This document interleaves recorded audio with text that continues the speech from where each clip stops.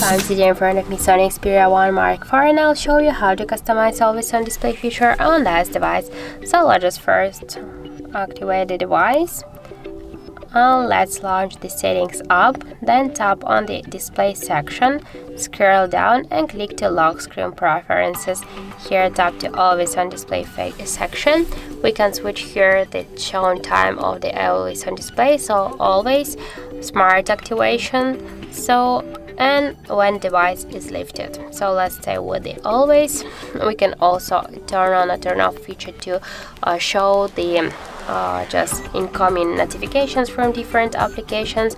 We can change the sticker here. So now I have selected this line.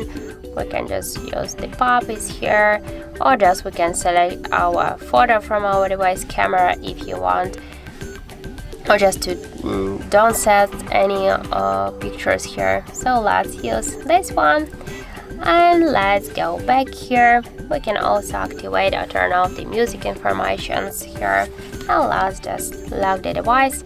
And now we can see that we just successfully customized Always On Display feature on our SONY Xperia. So that's it. Thank you for watching, and if you find this video helpful, don't forget to leave a like, comment and to subscribe our channel.